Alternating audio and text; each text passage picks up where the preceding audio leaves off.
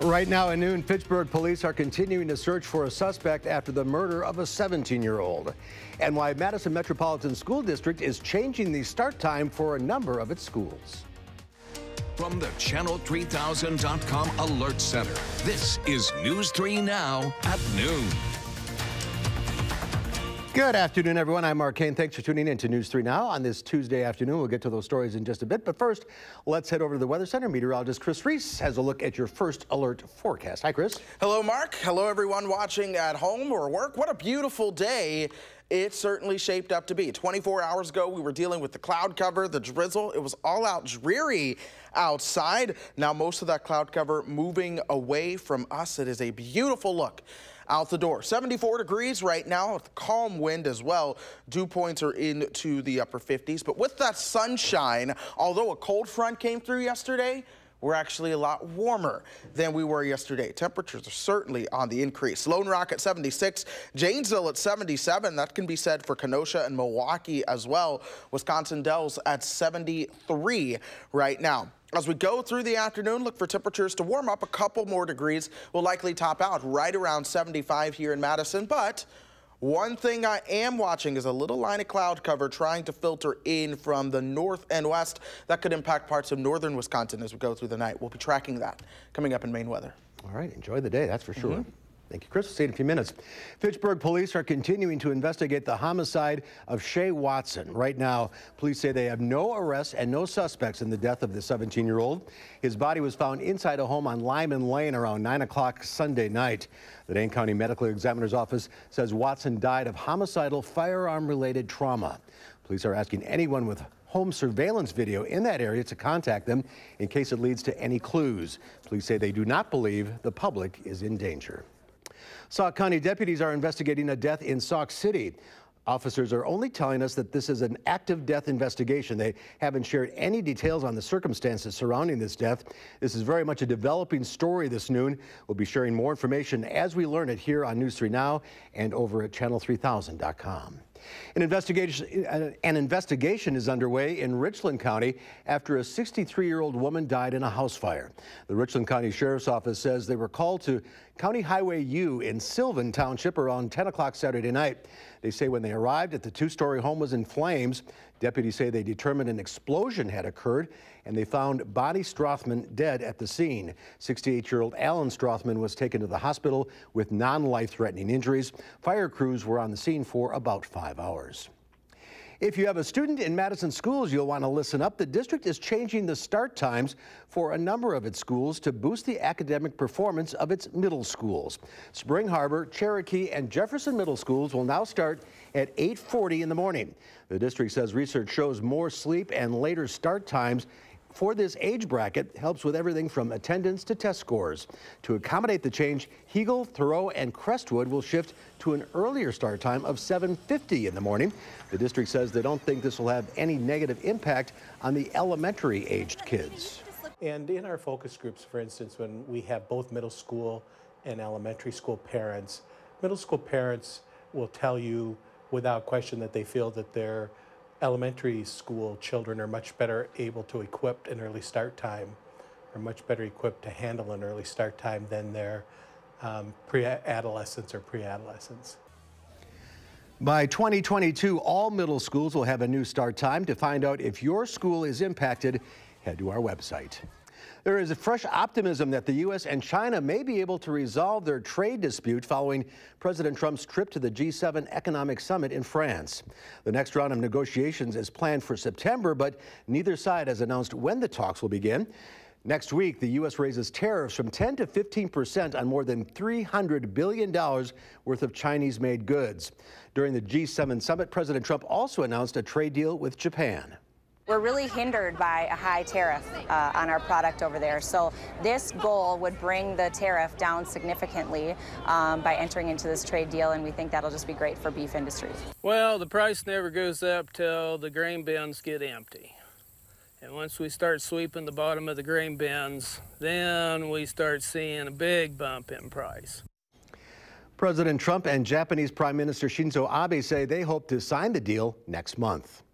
Fires in the Amazon rainforest continue to burn. It's estimated this year in the Amazon, more than 3,500 square miles of forest, an area roughly the size of Yellowstone National Park, have fallen to fires.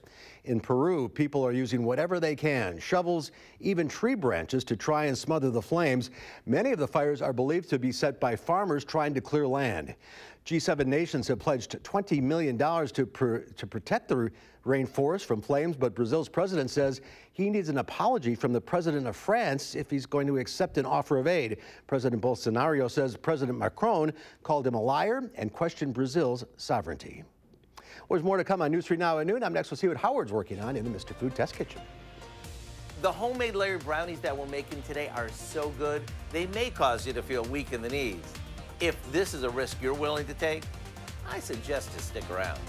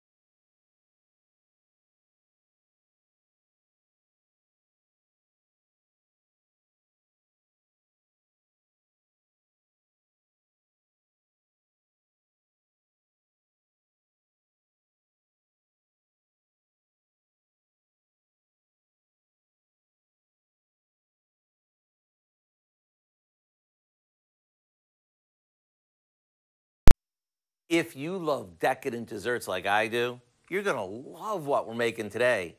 It's a homemade brownie topped with a rich peanut butter filling and finished with a layer of fudge.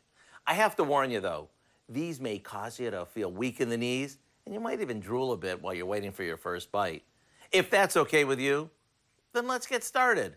We begin by making a homemade brownie batter, which we'll pour into a pan and bake until it passes the toothpick test. As these bake and cool, we'll make our to-die-for filling. It's simply some peanut butter and powdered sugar that we beat together until it's nice and fluffy.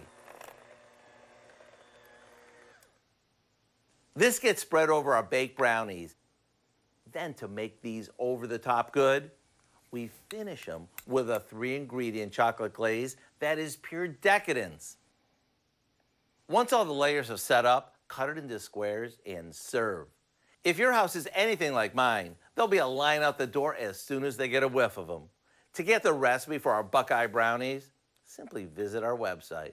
I'm Howard in the Mr. Food Test Kitchen, where today we found a fudgy good way for you to say, ooh, it's so good. Thank you, Howard. There's more to come on News 3 Now at noon. Up next, a sunny and breezy Tuesday. Meteorologist Chris Reese has your first alert forecast right after this.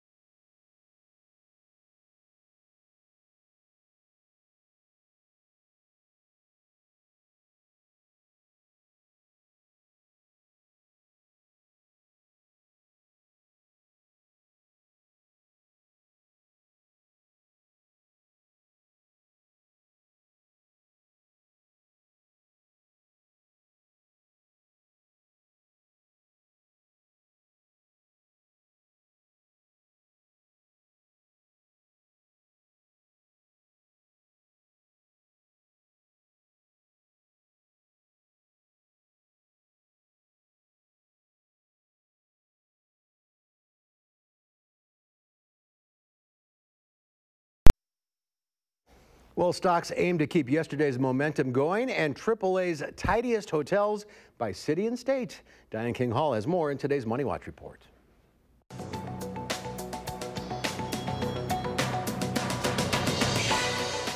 Wall Street extended yesterday's advance to a second day in a row in early trade. Investors are keeping one eye on U.S.-China trade relations after President Trump said prospects of a deal were promising. China's currency is heading towards a record monthly drop amid concerns over the festering trade war. The yuan fell yesterday to its weakest level in nearly a dozen years. The weakness also came amid the prospect of a global recession. The Chinese government has been accused of manipulating its currency. Today, the nation's central bank said a level stronger than traders expected. Meanwhile, Bristol-Myers has taken a major step toward completing its $74 billion acquisition of Celgene. The two pharmaceutical companies found a buyer for a skin treatment whose sale they hope will address antitrust concerns. Amgen has agreed to buy Celgene psoriasis medicine for $13.4 billion. The decision comes after the FTC said the merger could limit competition. And want to know where to stay to wind down your summer travels? AAA is out with a list of the best states and cities for the cleanest hotel rooms. Coming out on top in the state rankings is California, followed by Florida and Texas. For cities, New York is #1, followed by Houston and Washington, D.C. And that's your CBS Money Watch report. For more, head to cbsmoneywatch.com. At the New York Stock Exchange, I'm Diane King Hall. Thank you, Diane. At the noon hour, the Dow Industrials down 119 points. The NASDAQ off 38. The S&P 500 down 11. Q106 Farm Director Pam Yankee out of the radio barn today, so here are your farm numbers.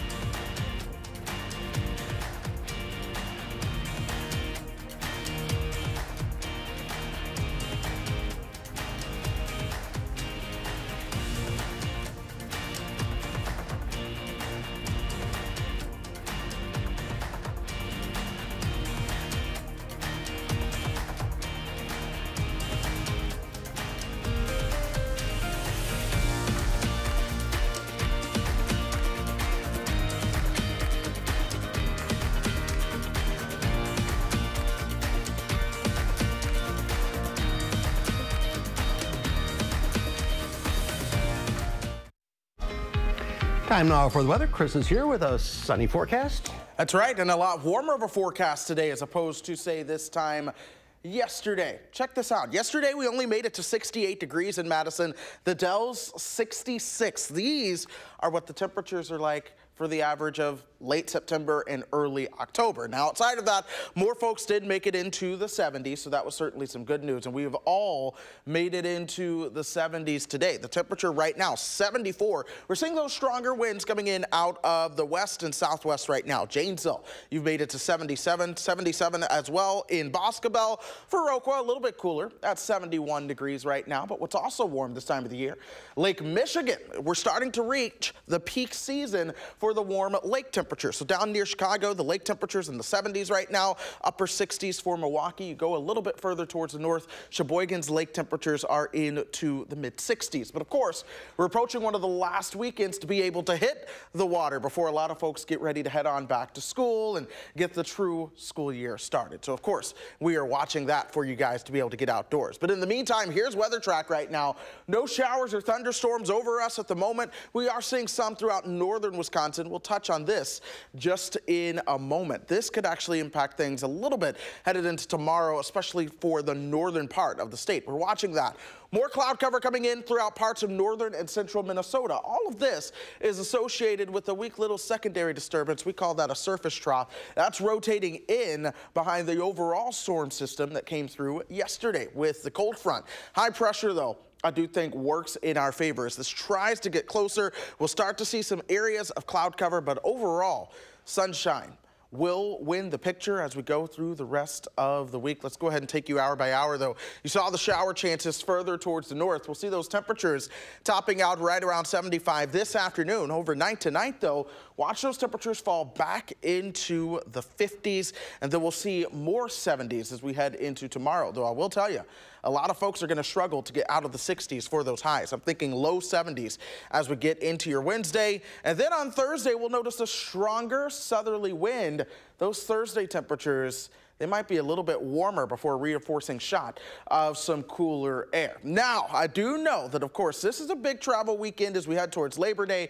A lot of folks like to get those last little hurrah vacations in. And I have to tell you, we are watching the tropics. Tropical storm Dorian right now towards the south and east of Puerto Rico, winds of 50 miles per hour. And I will say, we're not too surprised where Dorian is. When you get towards August, you've got a couple of tropical hotspots. One is the Western Caribbean, another one the Gulf of Mexico, and then the third is the southwestern Atlantic Ocean and then towards the southeastern coastline. And this is exactly where Dorian will go. It'll pass Puerto Rico as a strong tropical storm, but by the time we get you towards Sunday into Monday, we could be watching a landfalling strong tropical storm or weak hurricane into the eastern coast of Florida. So that, of course, is going to be something to keep in mind. We will not have to worry about the tropics, but we do have a couple rain chances to watch, and they are minor right now. We're talking Thursday night into Friday, and then perhaps again early next week. But I'll tell you what, your overall Labor Day forecast still looks fantastic right now. I do want to say some of the models are trending a little bit rainy for the first half of Saturday. I'm hoping that that goes the other direction. I'm watching that one closely. But for now, we are going to keep Saturday overall dry in the afternoon. Same for Sunday and Monday. Timing's everything. Timing will be everything. I know a lot of events are going on Saturday. People need to know the weather. We're watching that. Big weekend. Yes, it is. All right, Chris, thank you. There's more to come on News 3 Now at noon. Up next, dietitian Michelle Swader is here answering your health and diet questions. The number to call, 270-9933. We'll get to your calls right after this.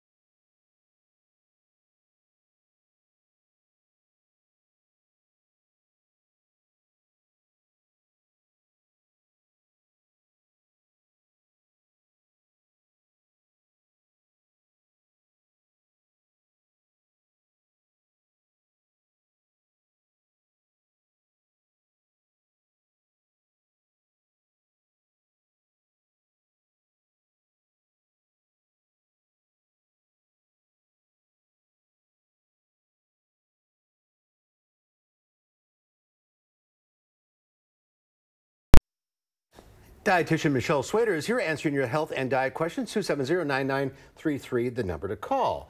We're going to start by talking about keeping track of what you eat. Right. Yes. We've known for years that the more that you record and track what you are eating, the better success you have, short and long term, with losing weight, watching your portions, watching your carbs. But the biggest gripe is that nobody wants to do it because they feel like it's very time consuming. And so we just had the first study done that actually looked at how long it took. And they followed some people that were tracking, and the first month it took somebody about 23 minutes a day to track everything that they were eating. But things would get better and they would get faster at it, and by the 6 months they were down to 15 minutes a day. So as you track, you get a little bit better. A lot of the trackers will remember what you've eaten and it make it easier for you to record. So basically the bottom line is if you can carve out a few minutes a day, you can take what you're already doing to the next level and have more success. But you need to measure everything and know the portion size. Right. If you don't measure and you enter the wrong information, you're not going to obviously have as accurate of a result. So definitely weighing and measuring as much as possible. And keep at it every day. Yep, and keep at it every day. Some people find that they leave and come back to it, or they just need to record all the time. Doesn't matter if you use a phone app or paper and pencil, you get advantages either way. Okay, let's go to the phones and we will start with Hudson in Sun Prairie. Hi Hudson, what's your question? Yeah, so I was just wondering what's a good sugar intake for a teenager's diet? Good question. Well, obviously we look at added sugar and natural sugar differently. So natural sugar, lactose that would be in milk, sucrose and fructose that's in fruit and items like that, we're not too concerned about. But we like to try to keep it basically to about 10% of the calories from added sugar. And that has always been tricky to find out because it was never really on the label. The labels are changing now so you can see the total carbohydrates, and they're also adding the added sugar, and that's the sugar that you want to try to limit. So can teens have a little more because they're so active? Or? They usually get more calories because they're more active, so they automatically get a little bit more, but the American Heart Association recommends 10% pretty much across the board. So if you get more calories, you definitely are allowed a little bit more sugar, but obviously keeping the added sugar low is what we want. Okay, let's go to Darlene in Verona. Hi, Darlene. Hi. Hi, what's your question? Yeah, I wanted to ask her what she thought about the keto diet. Right, very popular right now. And I must say, as full disclosure, I counsel a lot of patients who are on the keto diet. So I do have people that see success with it. I think the main point is to still do it in a healthy way. It started out being a lot of bacon and fat and steak and things like that, but obviously we still want some healthy fats in there. We want the produce. So being followed by someone reading up on it, really knowing what you're doing can really help. But we have seen people, obviously, just with the previous caller, they bring their added sugars down because basically the keto diet is watching your carbs. So there's definitely a right way to do it. You want to make sure that you do it in a healthy way. Is it the Atkins diet, essentially? It's very similar, yep. And some diets like that will have phases, but the keto diet just generally means a very, very low intake of carbohydrates. That causes some metabolic changes, so it's always a good idea to talk to your doctor, especially if you're on diabetic medication. And when can you see effects? How long down the road? Usually the changeover to kind of go into ketosis usually takes anywhere from 3 to 5 days, and after that you see the most rapid weight loss is going to happen at the beginning, and then basically as long as you stay on it, hopefully you'll get some good results. People just notice that they lose a little bit more weight a little bit faster in a ketosis diet, but it's definitely it works. And it's intense diet, but it works. You really have to be committed and pay attention a lot to your food, and of course that write down your food. Write down your food because you're going to be wanting to watch your carbohydrates. That's where we started. Yeah. We're out of time. If you're on the line, to stay there. Michelle will talk to you off the air. We'll see you next month. All right, Chris has one final check of the forecast. Plenty of sunshine, folks, going through the rest of this afternoon. It's a blue sky out there right now. We might see some cloud cover, especially as you work your way towards northern Wisconsin. That is where some additional pop-up showers are also possible this afternoon. We'll see temperatures topping out to the mid to upper 70s, but we struggle out of the 60s tomorrow. To be a breezy day with a high right around 70 degrees. Near 80 for Thursday, cooling back down for the weekend. All right, that's our time for now. Thanks for watching. We'll see you back here at 4. Have a great afternoon.